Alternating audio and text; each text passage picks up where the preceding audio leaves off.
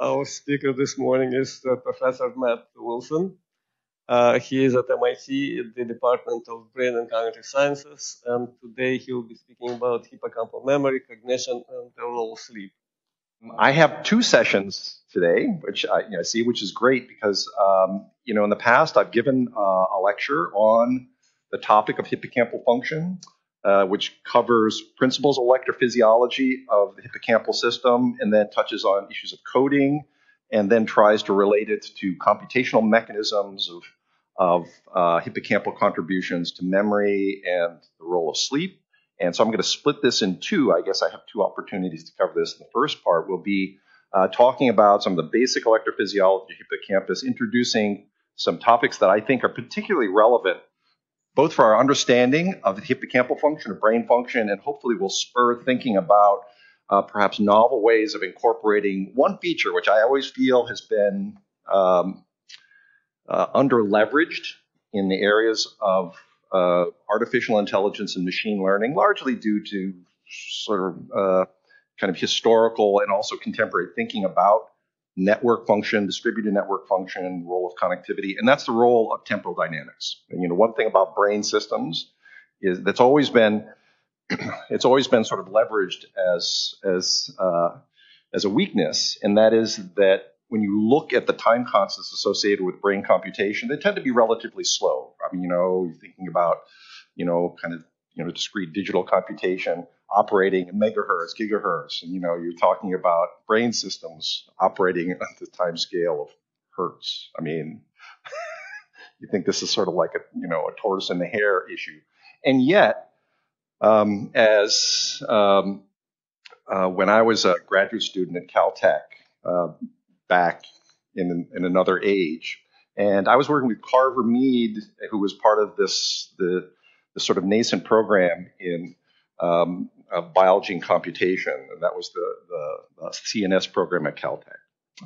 It's one of the first I was in that first class, and Carver had gotten interested in the notion of analog computing as a way of kind of both bridging the gap between the study of brain function biology computation, but also bringing back a perspective on computing which leverage this very basic property of analog systems, and that is that there are some things that they are exceptionally, almost uniquely good at. And the best for me, the one thing that I always remember, the best example he always gave was, you kind of think about a transistor, for instance. One thing that it does, it will outcompute any digital system, and that is computing something very simple.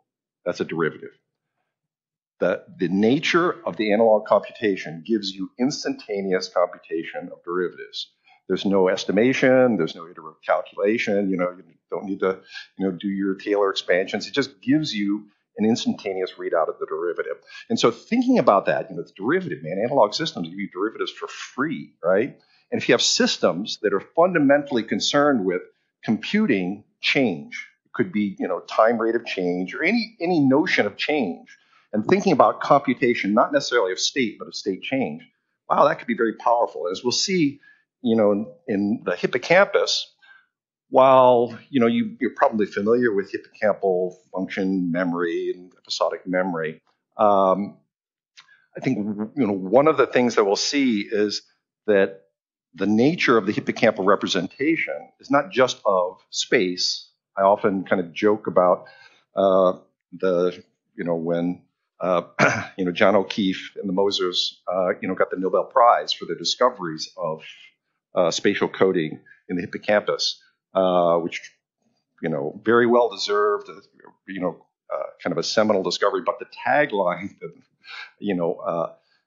that was given to that discovery was the discovery of the brain's GPS. And to me, that was just it so misrepresented the fundamental nature of the finding, which was the link between, in the hippocampus, a system involved in spatial navigation, and then fundamental aspects of memory, in particular episodic memory. What is it that links these two things? So the idea that it's about computing a state being a location, is that really what it's about, just computing location? Or is it using location to compute things about like planning. Where am I going to go? Where have I been? How can I take, my experience with trajectories or a history of state change and construct models that are capable of doing what the transistor does, which is sort of computing derivatives instantaneously. What is going to happen next? What is a simple analog model that can predict changes in the world? So that's sort of the basic essence. How does the hippocampus do that? How does the hippocampus, and this just shows, a rat brain, overlying neocortex removed to reveal the hippocampus. And the hippocampus is one of these kind of evolutionarily conserved structures. Here in cross-section, showing the classic, what's referred to as trisynaptic loop. Input coming from, across the brain, converging on associative multimodal associational areas, entering into the adjacent entorhinal cortex, where the Mosers discovered cells that show this kind of Cartesian-like regularity, the grid cells. But when you kind of step back, you see the entorhinal cortex really reflects this broad kind of polymodal integrations, where you find the convergence of kind of parietal spatial information, but also temporal lobe information about object identity. You have sensory information from the olfactory cortex, auditory, visual. So you have this sort of broad integration of world state information in the entorhinal cortex. And that comes in this pathway, the perforant path, making these synapses first on granule cells in the dentate gyrus. Dentate gyrus is CA3. CA3, a strong recurrent connectivity, leading to notions that this is serving as a highly recurrent autoassociative memory. From CA3 to CA1, CA1 to subiculum, subiculum out. CA1 also projects back to the entorhinal cortex and out. So you have this loop. All this sort of, high dimensional, high order world state information, entorhinal cortex, runs through this little loop back to the entorhinal cortex and then out. And there's an interesting organization of the entorhinal cortex. The hippocampus is an example of an older kind of cortex that has this archicortical structure, three-layered structure, very simple. You have a single layer, largely single layer. There might be like sublayers, but a single layer of cells. You have input comes in, it's processed there, and comes out.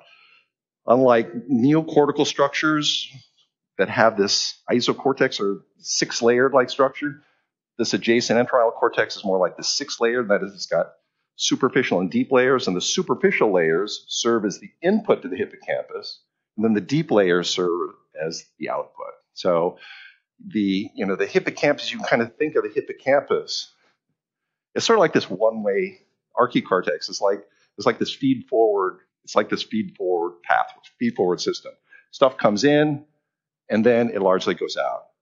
Where now you have neocortex that has evolved to have these multiple layers, superficial and deep, where the entorhinal cortex both sends input in, but also receives it back out, and then can communicate between those two. So thinking about this, what would be the function of a circuit like this, evolutionarily conserved, but simpler than we think of as the neocortical networks that now start to leverage multiple layers, which we see now ubiquitously in deep learning systems, where more layers means more powerful computation. So here you've got this rinky-dink archicortex. What is this? It's got like one layer. What can it do? And kind of thinking about that, what's the essential computation that would be performed by this circuit? Why would you keep this circuit around when you've got all these other circuits, evolving with greater heterogeneity and complexity, adding multiple layers, and yet the hippocampus remains relatively unchanged? If you were to look at the circuitry here in a rodent hippocampus and compare it to human hippocampus, other than changes in size and volume, largely unchanged, with some interesting differences. One being, if you notice in the nomenclature, you've got dentate gyrus, you've got CA3 and then CA1. And you might think, well, what the hell happened to CA2? Is there not a 2? There's also a 4, the CA3 and CA4, which is sort of in here, the dentate, in the margin between CA3 and dentate. But CA2 is kind of a sort of glaring absence. What happened to it? Well, it just turns out that in rodents, CA2 is kind of a more marginal structure. It's present, and it can be distinguished based on the patterns of connectivity and other electrophysiological properties, so it is distinct. But when you look in humans, the thing that has actually changed evolutionarily is vast expansion of CA2. So CA2 has gotten a lot bigger relative to these other structures. So that kind of gives you some clues. Well, maybe CA2 is actually something that, reflects the differences in function and in capacity of hippocampal computation in these two systems. What is it that humans do that rodents don't necessarily do? And I mean, I'll leave it to you to think, well, what might those things be? When we look at navigation, you think, humans, rodents, are they really that different? But when you think about other kinds of functions, for instance, in social cognition and kind of lifelong episodic memory function, these are clearly things that are different. Rodent, if it has a good run, maybe has a lifespan of 3 or 4 years. Human, right? It's an order of magnitude at least greater than that.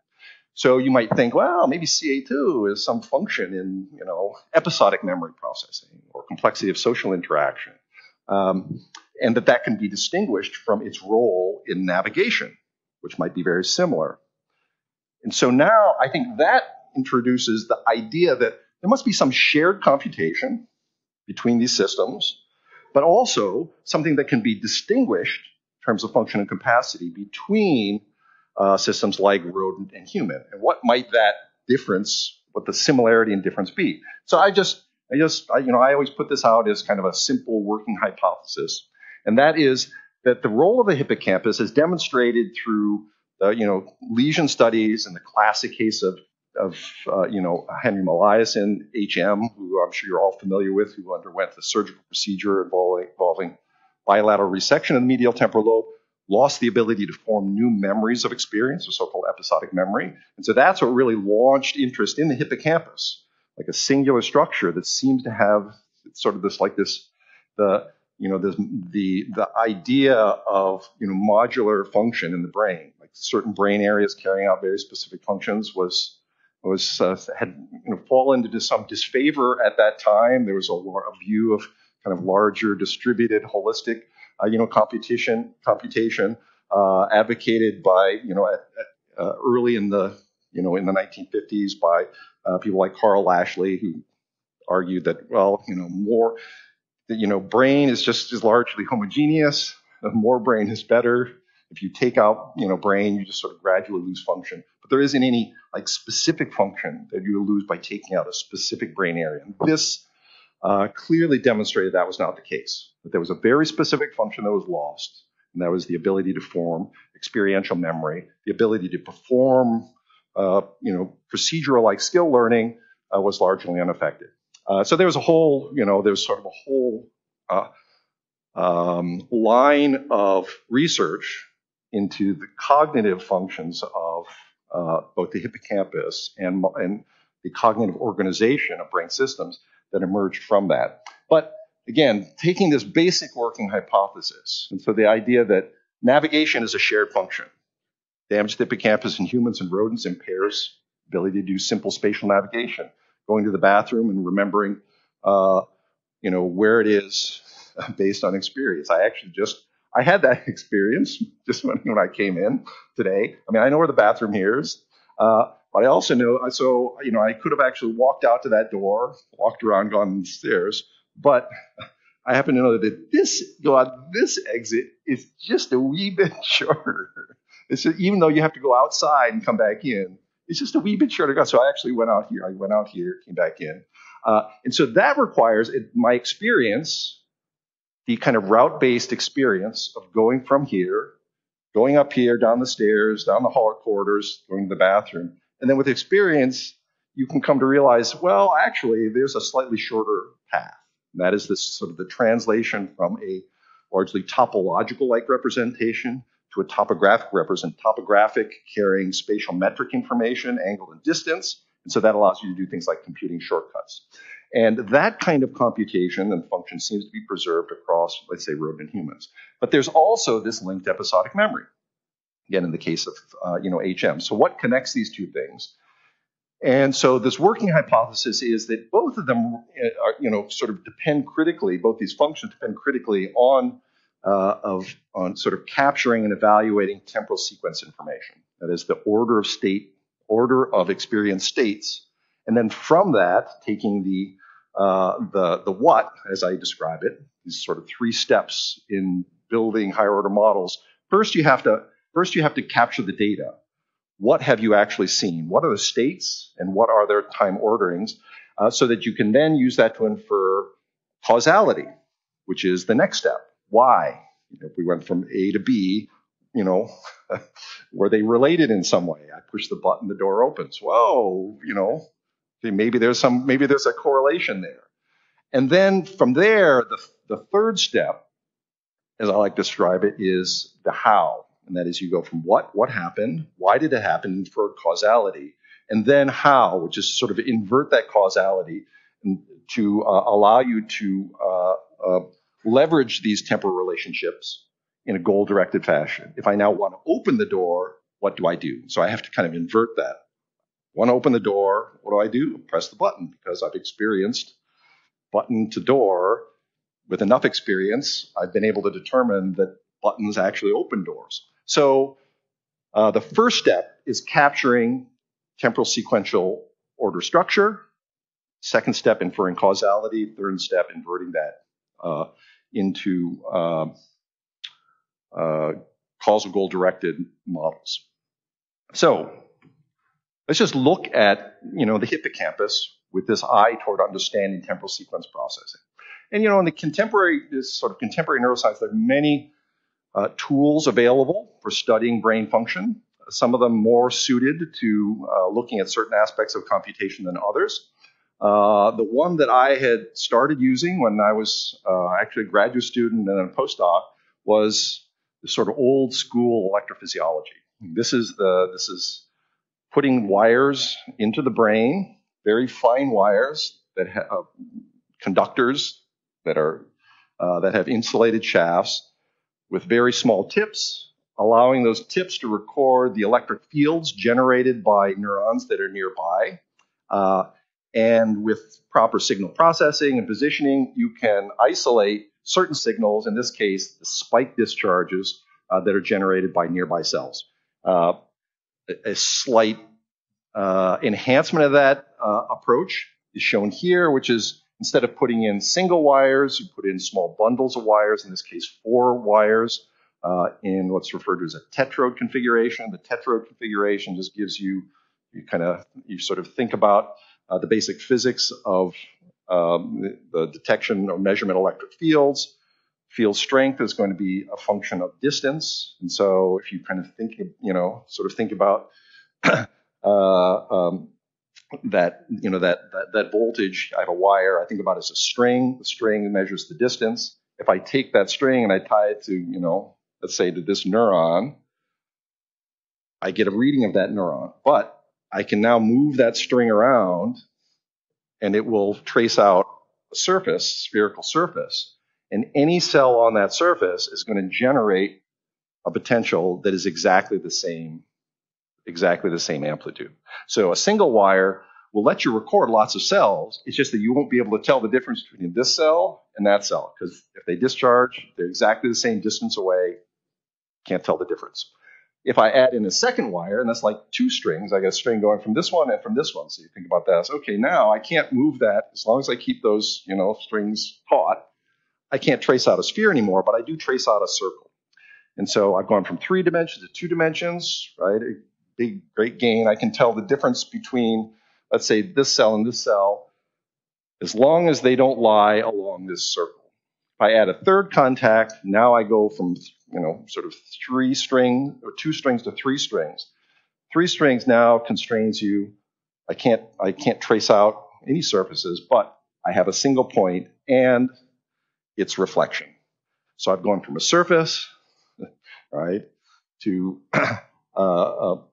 to a circle, to 2 points, and then adding in the fourth gives me the final constraint. So the unique identification of points in three-dimensional space can be achieved by optimal sort of 4-point sampling, 4 non-coplanar points. So that's the idea. How can you put in a bunch of wires and uniquely identify the amplitude signature of cells that are distributed in space based on their the amplitudes of the fields generated by action potentials. And if you put in a bunch of these, this is just a microdrive device that allows you to run the wires down into the brain, position the tips close to in these cell layers so that there are large populations of cells, and then leave it there chronically. So this is a device that would get implanted on an animal's head. You drill a little hole in the skull. Humans have been doing for millennia, for whatever reason. Here, this is about maybe a millimeter or two opening. This gets cemented on the animal's head. You then, while the animal's awake and running around, you can advance these electrodes, put them in position, then just leave them there indefinitely to get long-term chronic recording. This is what the data looks like. It's just a cartoon showing with approximately the scale. These are neurons in the order of 10 to 20 micron diameter, distributed around contacts that are on the order of about 8 to 15 microns. And if you record, for instance, the action potential discharge from one cell, it's going to be picked up by these 4 wires. Amplitude is going to be inversely correlated with the distance. So if it's closer to this wire than this wire, the amplitude is going to be larger on this channel than this channel. And so this gives you, for a population of cells around this wire, it's going to give you this kind of cluster distribution of points where action potentials here are large in channel 1, small on channel 2. That means it's close to channel 1, far from channel 2. And so using this, you can pick up from single site collection of individual action potentials from multiple cells. You say, now why are you doing all this? Right? You put in wires, you got these diagrams. Why don't you just put in, you can put in a little mini scope, calcium imaging. You're talking about, recording dozens of cells. Even if I put in, let's say, a dozen or more electrodes, I'm talking about hundreds of cells. I know you can put in these mini scopes and record thousands of cells, tens of thousands of cells. There, in some model systems, you can record entire brains in behaving animals, for instance, in zebrafish. So why would you use a method like this? And so there are always trade-offs. And the trade-off here is you get absolute precision in the timing of discrete identifiable events, action potentials.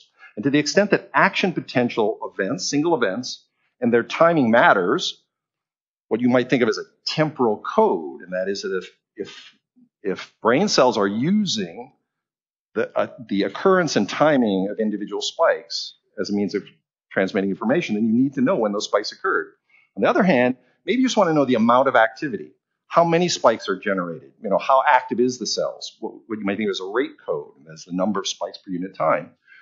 And that kind of code would evolve on a longer time scale, and you would perhaps be able to measure that kind of change, slower rate of change in activity using another signal. For instance, calcium, which responds to, sort of metabolic electrical activity in cells. So if you look at calcium signals, they tend to change slowly. They tend to reflect average activity, and you can measure them over large populations. Great tool for looking at large-scale distributed rate coding. But you don't get precise single spike timing. Even using approaches to try to deconvolve the signal to compensate for the time constant differential is still not the same signal. Calcium signal is not the electrical signal generated by action potential. So that's sort of the trade-off. Fewer cells, greater temporal precision. Temporal coding is important. This is the way to look at it. If distributed rate coding is important, then other methods are appropriate. Now, what I'm going to show and argue is that both strategies are employed. Both are employed, but they're leveraged through another form of temporal coding which is in preferred phase locking to intrinsic rhythms. So, much like, you have, like on your radio, you have, you pick up FM stations. If you take any station, like AM or FM, they use different temporal coding strategies. But if you look at these different stations, each station is using a precise kind of temporal coding to communicate the content. But then there's also another, form of coding which allows you to switch channels. So you can switch channels of communication using either, it could be like a frequency or phase code. And then within that, you can use the precise timing to communicate the information. Hippocampus uses a similar strategy, phase coding to select channels, and then timing within those phase windows to communicate information, temporal coding. And so that now brings up the third level, which I haven't pointed out here, which is available largely through the electrophysiology, which is the local field potential, sometimes referred to as the EEG, which is the sort of the macroscopic aggregate fields that are generated largely by the current dipoles that result from synaptic input. So while action potentials are generate fields that are restricted, spatially restricted, small dipoles, you have to be close to them to see them. Synaptic inputs, because of the spatially distributed nature of dendrites, tend to generate current dipoles, current coming in one point and then going out at another point that are large. Large dipoles you can see at a large distance. If you have many of them aligned, then they, through the superposition, you can actually see they're large in magnitude. And so you can pick up through looking at local field potentials, a complementary measure, which is what is the coordinated input to a set of structures. So it's important to really think about those two things differently. Even though they're both electric fields, the fields generated by synaptic inputs reflect the inputs. Fields generated by action potentials are the output. And so looking at LFPs gives you an indication of what's the input coordination and how is that related to the output. So thinking about spike to LFP phase locking is giving you insight into the nature of the transfer function from input to output. And it's interesting to think about, Mike, I don't know if you'll talk about some of these, some of the methods for, interrogating, human brain function, different forms of imaging, which give you, sort of related kind of information. What does, for instance, kind of metabolic, functional, MRI give you? And it gives you a signal that is going to be related to both of these, since it's just sort of general metabolic activity. But because it's going to combine both, you're going to think about it as reflecting both synaptic input and spike output, depending on exactly how those things, kind of differentially leverage the metabolism of cells. Largely you do not. And, that's because the nature of the LFPs, you can certainly, so for instance, you put an electrode here so that it can actually detect cells. You're also going to see the LFP. The LFP, because, you're going to see large dipoles as well as the small dipoles here. But if you think about, let's say I move the electrode up to here, I will still see the large dipoles, but I won't see the small dipoles. So I can see LFP over broad spatial extents. I won't see spikes until I'm very close, unless the activity is synchronized. So if I have many spikes being generated in a short period of time where the dipoles tend to be aligned, then I will actually see that. And that was referred to, that was often used, this so-called population spike, where you see this kind of synchronized activity. But that's a special condition. So like anything along the axon, the dipoles there are very small. And so the principle is pretty straightforward, right? This is just, so I think you think of a dipole, it's like charge, opposite charge, current coming in, current going out, right? I've got equal and opposite charges. And if I'm close, I can tell the difference between them. Using a similar principle as triangulation, I can see the difference. Oh, I'm close to this one, closer to this dipole than this one, I see an action potential. If I'm right exactly between both of those dipoles, I see nothing. And so with with an action potential, as I move farther away, the distance, the relative distance to both those dipoles becomes, the same, basically.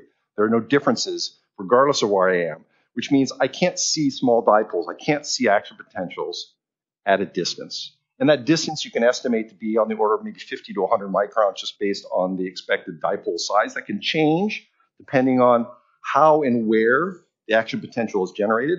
Now, that is relevant to certain cell types like hippocampal cells. Hippocampal cells, you kind of think of, classic action potentials. Those are generated in the cell body or soma, or maybe the axon initial segment, and they're kind of sent out. But there are also active conductances in the dendrites themselves. You can get these so-called dendritic spikes. So it's possible to generate spike events that aren't intended to go out, but are intended to go back, or are generated in dendrites and go down. So you can see other types of spikes.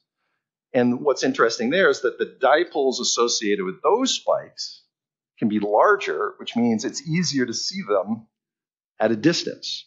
So one of the properties of hippocampus that sort of lends itself to this kind of electrophysiological approach is when you put these electrodes in here, you see lots of spiking activity. You see, you can get good sampling.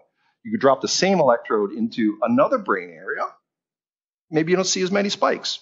Why aren't you seeing as many spikes? That means there are fewer cells that are spiking, or that the spiking activity isn't, kind of similarly heterogeneous. You're not able to see dendritic spikes because you don't have as much dendritic spiking. So that's kind of it's sort of a cautionary, note that it is possible to be reporting spikes in the hippocampus that are actually reflecting dendritic computation, these so-called dendritic spikes that are not actually reflecting the output. And there, the way you would be able to potentially, distinguish that is if you actually look at this, you kind of look at the scatter plot, the clustering, so-called clustering. One of the things that you note in hippocampal recordings, this is getting really deep in the weeds on hippocampal electrophysiology, but if you're into that, and it is relevant, you notice these clusters are kind of elongated, right? They change. Now, what does that actually mean? Since the relative, the amplitude is sort of a function of the inverse distance. So when I draw a circle around it, I say, here's a cluster like this. Well, that means that there are spikes in this so-called cluster or unit. Sometimes they have amplitudes like this. Sometimes they have amplitudes like that. Now, what are the two ways of interpreting it? Well, maybe spikes just vary in their amplitude, which they do. But by that much, this is like a twofold difference in the scale. And then you also notice that they tend to be, they sort of tend to be kind of aligned here. It's like a line that you can draw through here. So it suggests that it's at the same relative position. It's just varying in amplitude. But you can also think about this, and that's if you had a line like this. But there are also instances where you will see them kind of off axis, right? That means the amplitude is changing, but also the relative distance is changing, right? It's getting larger on one channel than it is on the other. So what you can, from there, you can infer that, well, I have events in which there's fixed location, change in amplitude, and this turns out to be the case in the hippocampus, where you see what are referred to as complex spikes, generated in the same place, but with different wave shapes and amplitude. And that is a series, a repeated series. If I were to look at this in time, you would see, these spikes aren't just they're not just randomly sampled from this. You'll often see them coming in a sequence, bum, bum, bum, bum, complex spike. You will also find these clusters that will show this sort of non-linear cluster distribution. And this suggests that the position is actually shifting.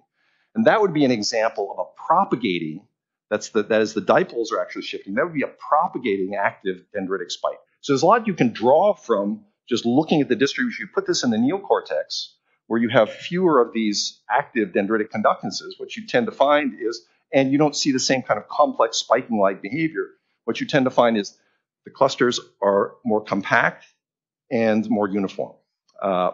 Question. To what degree do you see modulation by heartbeat? By heartbeat?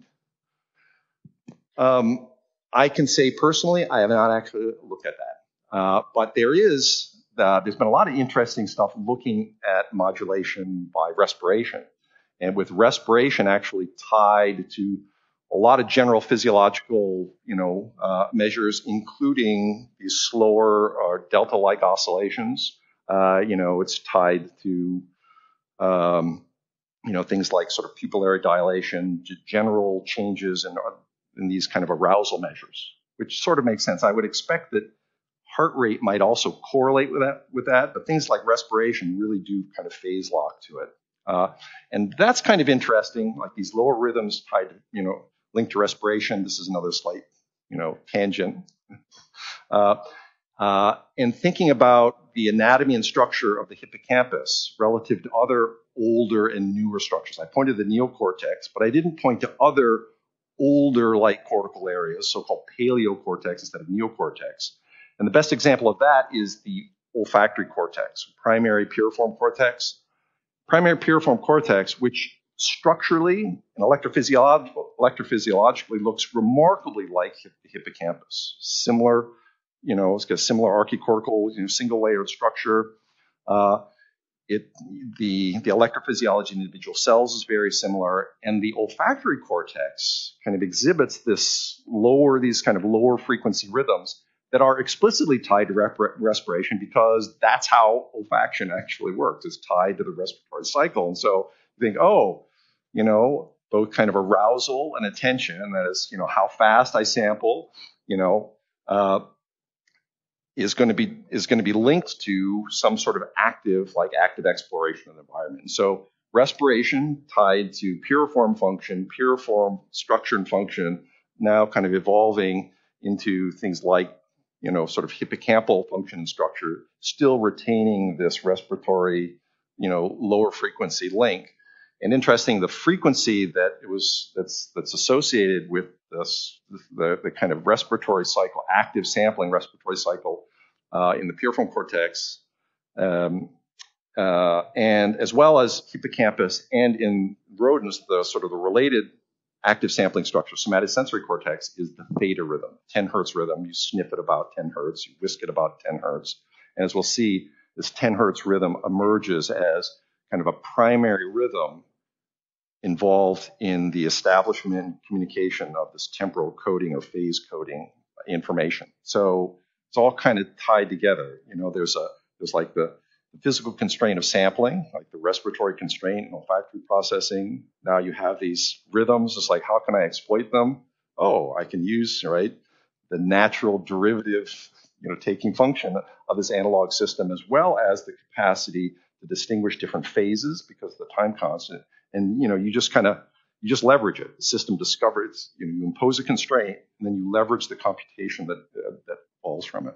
So, this is just sort of pointing out, why do you do the electrophysiology? You get timing information. You get a lot of information about the more detailed properties, biophysical properties of cells, by just looking at the electric field properties of these kind of spike amplitude cluster distributions. Slight aside, you can actually see, for instance, like complex spike amplitude change.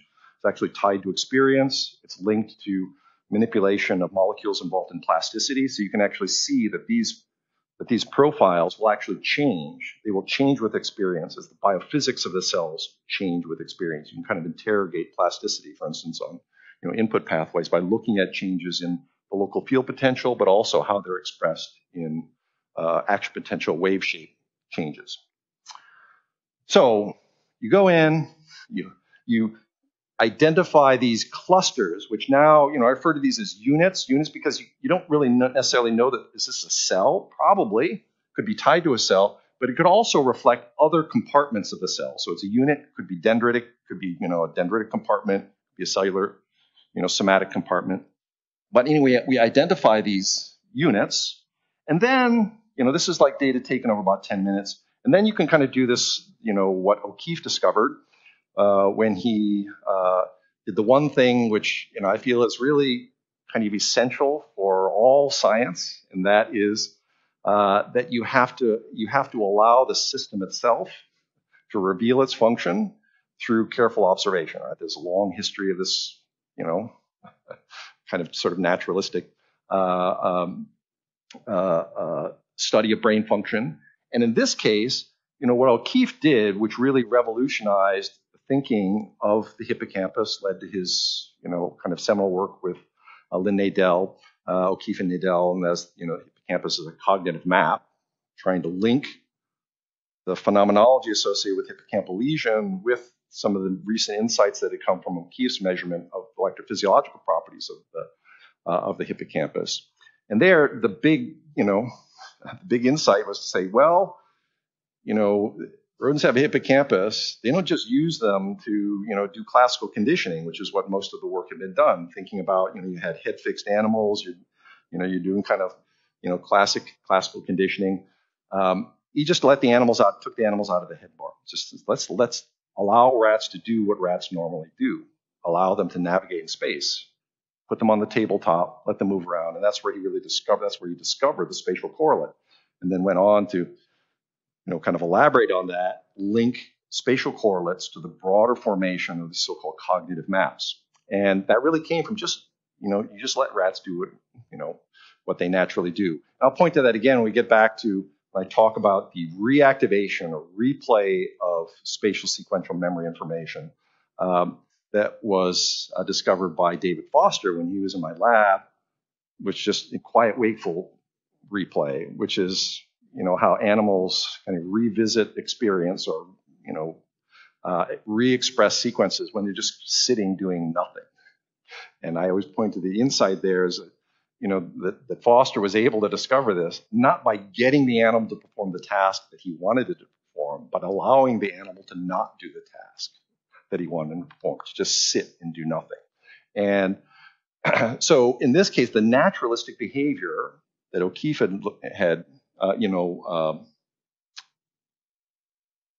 discovered that had this hippocampal correlate is shown here, where this is a top-down view of a C-shaped linear track. Animals got food reward at both ends. It runs up and down. The individual points here, individual action potentials. The color coding is based on the clustering, the unit identity. And here you see the example of place cells. This yellow cell fires whenever the animal's here on this part of the track, the red cell here, the green cell here, blue cell here. There's another property of place cells that O'Keefe had discovered and is somewhat illustrated here. It's a little harder to see, and that is that when animals explore space, but constrain that exploration to certain circumscribed trajectories or paths. In this case, it doesn't just move around in this space. It actually runs along a path in this space. It goes from here to here, and then it comes around and goes back. The cells will acquire this additional, attribute of directionality, as this yellow cell will not just fire here, but it will fire preferentially when the animal goes through this location in this direction. As if it goes in this direction, you get this kind of firing, sequential firing is pop, pop, pop, pop, pop, pop, pop, and then it'll be silent. The animal goes back in the other direction. The firing rates will be different I would say the most common cases, you'll find a dramatic attenuation so that it doesn't fire. Fires in this direction, doesn't fire in this direction. And I can actually tell what the directional biases of these cells, because another observation that's made by another postdoc Mayak Mehta, and that is that when you look at place fields as they form, as animals experience space, they don't just develop a spatial preference, they don't just develop a directional preference, but they actually develop an asymmetry, a spatial and temporal asymmetry in their firing, such that you can kind of see it here. There's a lot of spiking here, not so much here. This is actually kind of a ramp-like, as you add in a third moment to the response. They don't just fire at this location with some variance, but actually there's a skew to the fields. And so here you can tell like the tail is opposite the direction of motion. That's the idea. So using that principle, you could tell me, which direction do these cells fire? The red cell, well, it looks like it's kind of skewed in this direction. Indeed, its directional preference is here. The green cell, directional preference is this way. What about the blue cell? It's kind of like this way. So you can see the directional bias based on this asymmetry. And I'll present a simple model that tries to link this asymmetry, the experiential formation of that asymmetry, and this fundamental temporal coding property that we see in the hippocampus that I'll talk about in a minute. But here, so this is what place cells look like. Spatial, directional, They have this kind of spatial and temporal asymmetry. And the other property of the hippocampus, it's obvious that that's important, very notable, is that when you move the animal into another environment, context, whatever it might be, put it onto another maze. This track is actually spatially adjacent to it. It's not just in the figure, but you put it on another track right next to it. You get different cells, different firing patterns. But there's this, and they're largely uncorrelated. So you kind of get this orthogonal mapping of space for independent contexts. Put this animal in a different room. You can put it on the same maze in a different room. You get a different pattern. You put the animal back on the same maze in the same room, you get largely the same pattern. And so that there's kind of a mapping of spatial context that allows you to distinguish different, sort of different environments that can then be, restored upon re-exposure. So it is like a map. You don't want to use the same map for Boston, New York. You want to have two different maps. At the same time, you don't want the map of Boston to change every time you go back to Boston. So they had this sort of property that was sort of topographic, like behaved like a map. But there are other properties that aren't exactly like that. And that you might think of as being more related to how you might use a map. Well, you have a map of Boston. You don't want that, the overall layout to change. You may very well want the kind of features that you use, the way in which you explore Boston. Maybe, first visit I come back, I go down to Faneuil Hall, I do all the touristy things, the duck boats. The second visit, maybe I go there, but I come down to the Cape. And so there are different paths or trajectories. Your unique experience in those maps would differ. And so how do you kind of simultaneously capture the stationary property of the topography, but then the very non-stationary, experientially dependent experience of, moving through that space, the topology. And so thinking about the topology, and that is how is the movement through space, that is the sequential dependence going from A to B, how is that captured? And you get the hints here. You say, well, actually, so there's both here, right? The sequence sort of reflected in changes in firing rate as a function of position, that you could actually use that. You could say, if I look at this cell and I saw a low rate followed by a high rate, I could sort of infer the sequence. And so thinking about using the firing rate itself and the change of firing rate in time as a way of capturing the sequential structure within the field, and then using just the average firing rate. Well, if this cell fired at all, I can tell you, the overall pattern, the cell firing here, the cell firing here, the overall pattern is going to be, that's going to allow you to identify the context. That's sort of the map. So two maps, the stationary part, the topography, the non-stationary part, the topology, one carried in the time rate of change of firing rate, the other just the overall distribution or sort of the population vector of firing. And again, we'll see that both of those are reflected in the hippocampal code when we now incorporate the third feature. There's the context, there's the direction of the sequence, but then there's also, this is just average activity over about 10 minutes. There's the instantaneous activity in time, which is dynamically modulated. So there's a time rate of change of firing that is captured here when we look at, this is just a movie that's illustrating hippocampal coding. And this is what you would get if you were, you're on the rig, you got an animal here with the green circle identified, it's got the implant on there, we're recording real-time spiking activity, and then we're just asking, okay, where are the spikes falling when the animal's moving? It's just the real-time version of that, the static figure in the previous slide. And we don't have any audio. Oh, there is audio. So one thing that you see here is that you kind of see those fields coming in. So, it sort of illustrates how powerful the spatial bias, spatial representation is. You can see it in the raw data, right? It doesn't only like 20 passes, where the average firing rate. Single laps, I see, this one fires to this one. You also can hear the activity. You can hear the activity and how it's modulated. And one thing, other than it being a little loud, But there are really two modes that you can identify. One which you noted when the animal stopped, there's this kind of bursting. And then as the animal moved, you get this kind of... How many could actually hear that? How many can actually hear that modulation? It's funny because that's this, having listened to this for so many years, it just like immediately jumps out. I can be sitting here, and if I were sitting here and I couldn't, I had a rat I'd never recorded, not this slide, but just a rat, and I were listening to this, I could tell you exactly what the animals do. Oh, the animal's like, it just stopped. Oh, now it's like, now it's running just from the modulation. You can pick up that theta modulation in just a couple of cycles, just a few hundred milliseconds. But that's because it reflects the modulation of the population. All the cells are actually locked to this, and you kind of hear I'm going to give you one more chance to hear it. I'm just going to advance it to the...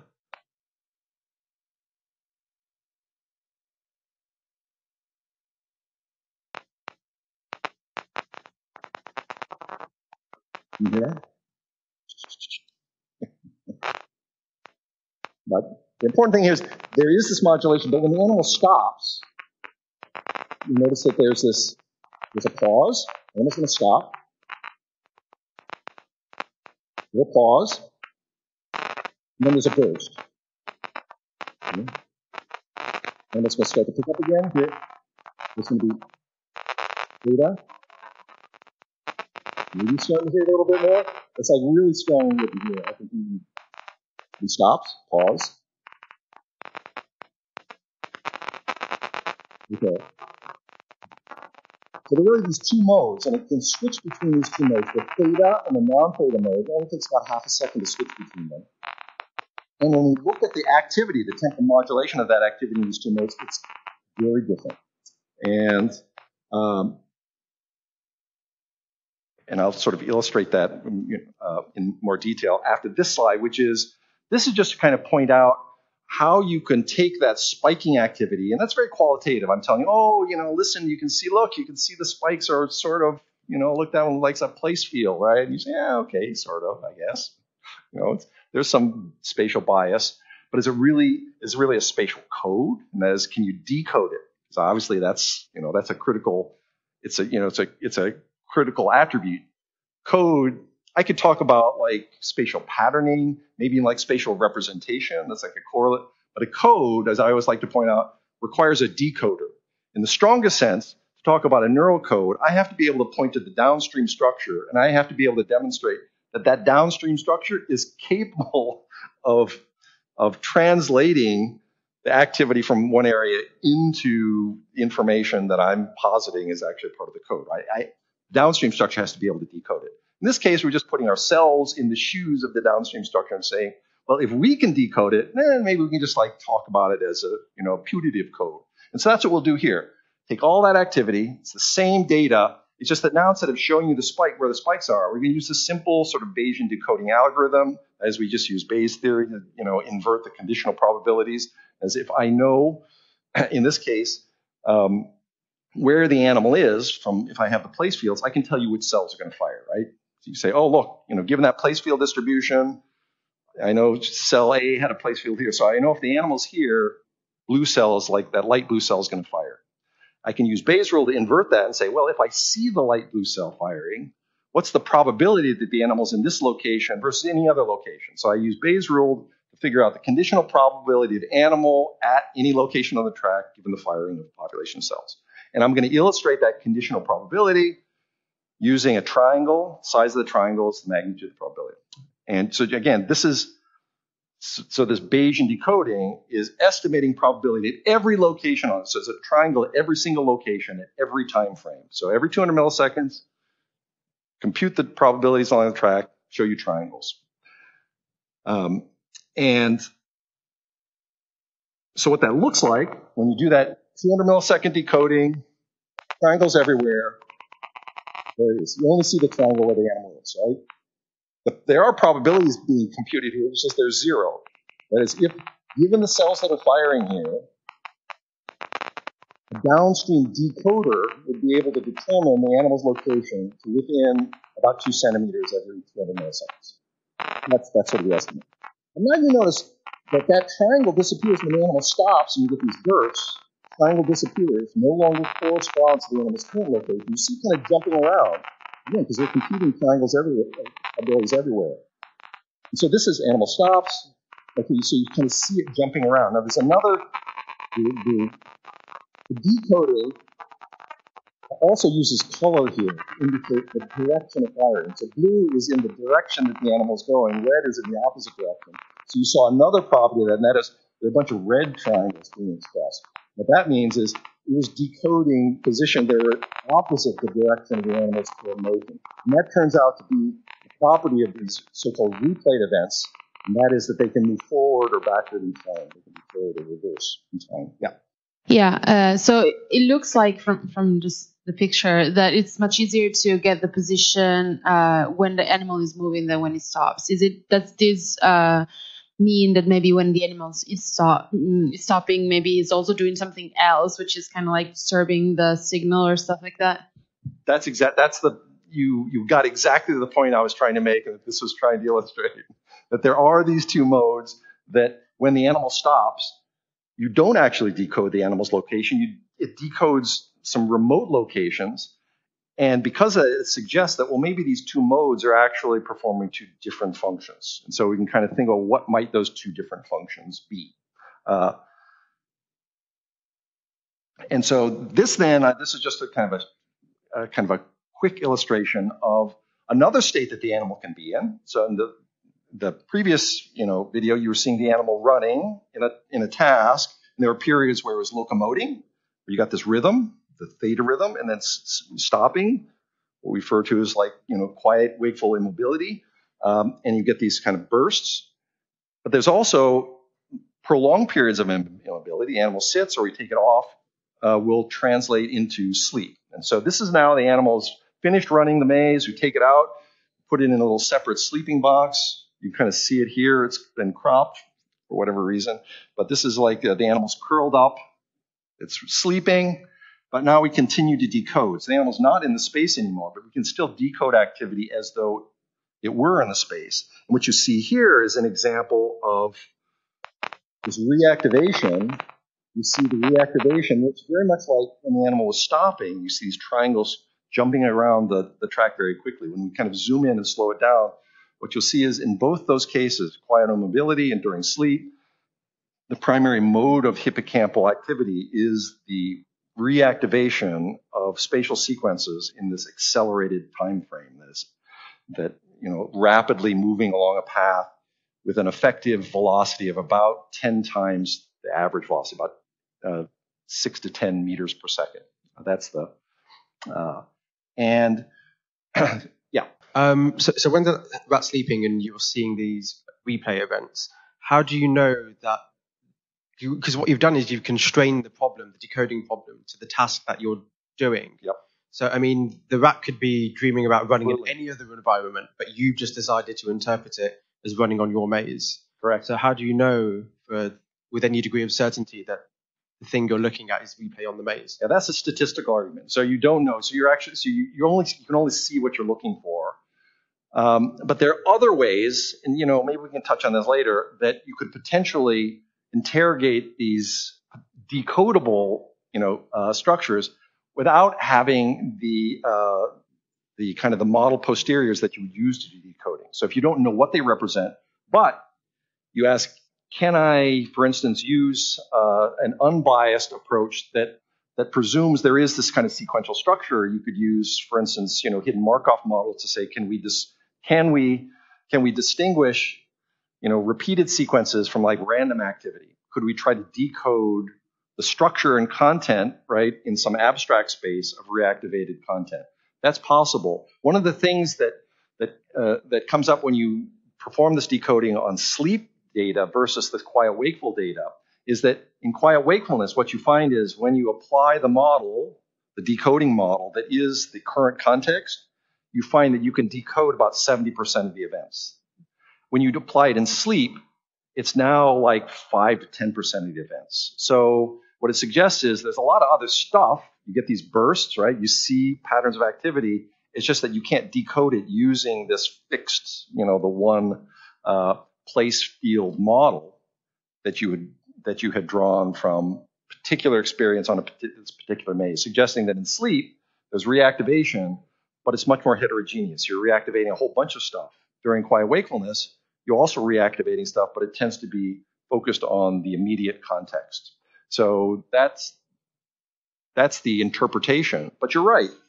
You can have a lot of stuff that you can't decode because you don't know what it is that you're looking for. And this approach, obviously, the Bayesian approach requires that you actually have a model. You have to have a posterior model that you're applying to determine how well does this data fit to that.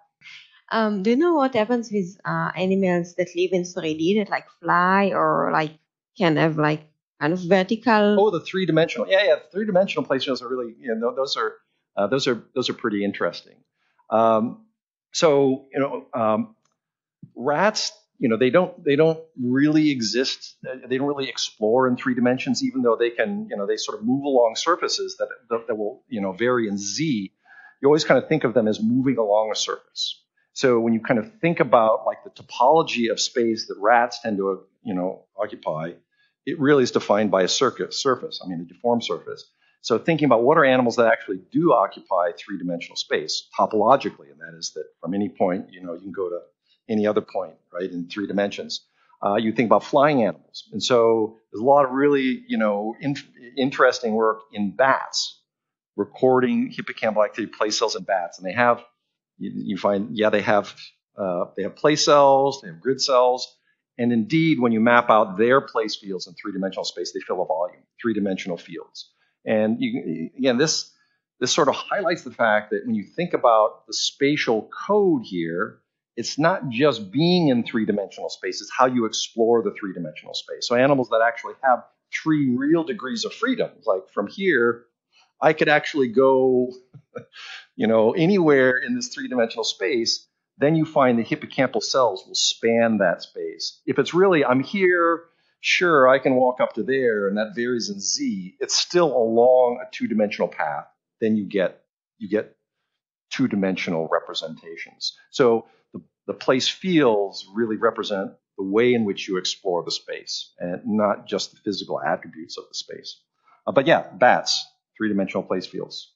Very cool. Another thing about the bats is that you can look at that using recordings that are not just constrained to small environments that we're looking at here. You can look at large environments, and what you find there is the bats, which kind of have to navigate over miles. So what happens to the place fields there? What you find is that the place fields will scale. They will scale to the distances that are involved in navigating in large spaces, suggesting that, again, it's not like a sort of a fixed Cartesian map design. It's not the GPS, right? It's just, So since you brought up the fact that it was actually explored what bats, how they map the environment when it actually opens up. So one thing that was striking about this, when I heard about it, that it doesn't scale linearly. Yeah. But sublinearly. So this idea of sequential coding seems to be at odds with the fact that you don't have to scale linearly, because if you have, tenfold increase, so the sequential coding should have been increased linearly. Well, linearly, this again, in a topographic sense, it does not. But that's the nature of topology, right? And that is, it's the distance. You throw out distance, and so it sort of reinforces the idea that the hippocampal representation is really more topological, that it can, that you will find topographic structure when there's sort of a dense coding of, let's say, proximal space, but that there's another form of the code that allows you to capture long distance relationships, not by metric distance, but rather just by the connectivity. And how do you establish connectivity that's not just large in space, but large in time? So that's really computationally, that's sort of the challenge. I think one thing that's interesting about the large distance data is that you do have that the fields themselves do scale. And so that suggests that there is that spanning large temporal, gaps is achieved by kind of stretching the spatial information. How do you stretch the spatial information? One way of thinking about it is that the place fields themselves are not necessarily formed from like this dense topographic information, but you can think that they emerge as a consequence of experience in space that has natural spatial gradients that have these different time scales or spatial scales. And those spatial scales are not linear. And that is, what are the signals that I would use if I was kind of going from here to the, to the back of the hall? Well, there are proximal visual cues that are going to vary. There are gradients, auditory gradients that have a distance metric based on the physical structure of the space. But if I'm going out, if I want to go from here to Martha's Vineyard, for instance, I don't use those cues. Now I'm going to use distal cues. I'm going to use, they could be cues, for instance, sun angle, or I pick out a landmark, which is now going to vary, right, in terms of angle. This is like the path integration argument. And so I'm going to use natural cues that have spatial gradient information that I can use to compute these topological connections within space. Those are not going to be linear. In fact, if you now scale this out to even beyond meters, hundreds of meters, thousands of meters, you look at like migrating animals. You have whales that can go. They can go the sort of almost the circumference of the planet, right? So you go thousands, tens of thousands of meters. What are they actually using? Migrating birds. What are they using? And so now you have other strategies. You have polarized light. You have magnetic fields. You have So there are lots of there's a lot of sensory information that has natural spatial gradient structure that you could leverage. And so it's this idea that place fields are actually they're simply transforming nascent spatial gradient information that's in the environment into this code that you can use to span, to get from point A to point B. It's not representing space. Space is already represented in a way. You're just extracting from that the environmental representation, useful information that you can use to perform like these navigational functions, which again is why you're not representing space so much as you're using spatial information. And the idea that it's spatial gradients in particular that you use, because the gradients have this natural scaling. The magnetic fields, they're always there. How they change with distance is in their magnitude. There's a natural gradient. Visual information, natural gradient structure. Auditory information has natural gradient structure. And so that kind of factors in when I sort of get to the simple model of temporal coding. This idea that gradients are really critical to the way in which the hippocampus transforms, world state information into its code is really kind of central. You think about spatial gradients, place fields in the hippocampus. I'll show it. Some other really interesting work that was done by a former graduate student actually at MIT, Dmitry Aronov, who worked with David Tank and did this experiment in the hippocampus, doing imaging, but also recording while animals performed an auditory discrimination task. And so instead of having to remember location in space, they had to associate a particular frequency with a response. It's simple conditioning. But the frequency tones were varied in time. So they had these frequency sweeps. Animals had to, determine, when does, the kind of the conditional tone as it presented. And what he found was that when you have animals perform this task, detecting a tone in frequency sweeps, you get place field-like activity, except it's now in frequency space rather than spatial space. So you get these tone fields, and they look very much like place fields. In fact, if you look at the same cells and you put them into a spatial context, they are place cells. They're place cells when they're running in space. They're tone cells when they're running in this task. Again, the essential property of this task is that the tones are presented in this gradient-like structure. It's an ordered sequence of varying frequency. And so again, suggesting that the hippocampus likes gradients. It likes taking gradients and then using those gradients to create representations that will allow you to do like temporal prediction. What location will come next? What tone will come next? What event will come next? What person will come next? It's all about sort of translating or extracting gradient information from the sensory environment. Yeah.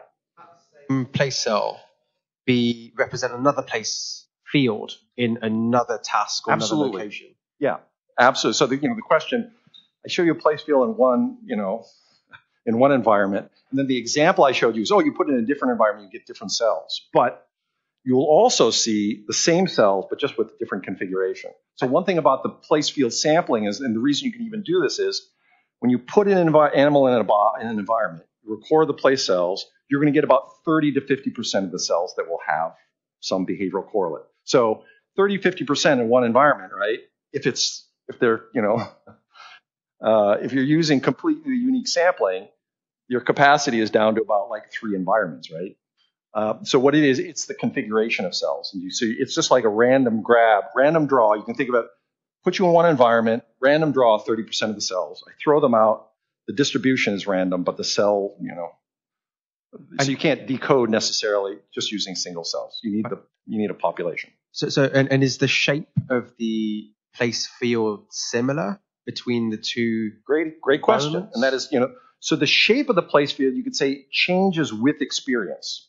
And so the shape of the place field can be used to both kind of decode, but also maybe represent the topology, the experience within a fixed space. So yeah, that actually does change. It changes lap to lap. Okay. And that is And sorry, last point. So when you put the animal back, that place cell will go back to its place field that it was before. Well, the location will be there, but like this shape, for instance, the change in the asymmetry of the shape, the asymmetry is retained. Okay. So it's like the animal knows, it both recognizes the space and also recognizes the trajectory bias that was present. This is what I did in this space, right? This is like a linear track. It knows that already. Which implies that there was some latent dynamics which drive the shape of place fields. Exactly right. And can you derive those latent dynamics? Right, and you can think of this being that, this could be a plasticity mechanism, a synaptic plasticity mechanism. There have been some interesting, sort of novel behavioral timescale plasticity mechanisms that have been, identified by Jeff McGee, for instance, in the hippocampus that could capture this like plasticity, this like spike time independent plasticity, not just capturing temporal, order input output, relationships on the millisecond, tens or 100 millisecond time scale, but on the seconds time scale. And so that would be ideal for kind of capturing, I want to capture the fact that I was here, and then a second later I was here. And as we'll see, the fundamental representation of the hippocampus is not location, it's not just direction, but it actually is sequence. And there's a code within the theta oscillation that captures sequences, we call them theta sequences, that are on roughly the time scale of about 3 seconds. That's about, if you look at, the sequences that are expressed every 100 milliseconds, it's like, where's the animal going to be in the next, couple of seconds? So it suggests that that's sort of the relevant time scale for capturing this topological information, the quantal unit of sequential topology. And that's really what I was going to illustrate here. And that is that in these two cases, these two states, where you could hear go ahead. Yeah. And this is the sort of, I'll just break it here and when I sort of introduce the idea of the theta oscillation. So you could hear it, like these different states.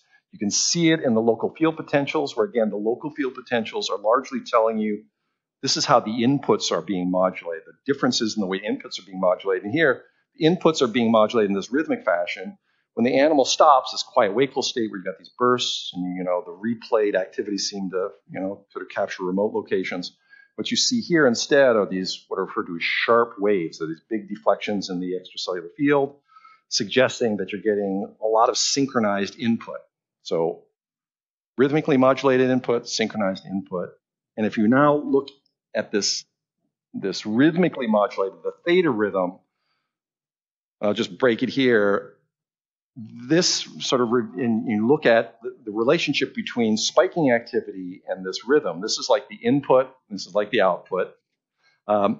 Here, this illustrates something that John O'Keefe also discovered in early 1990s, 1990, 91.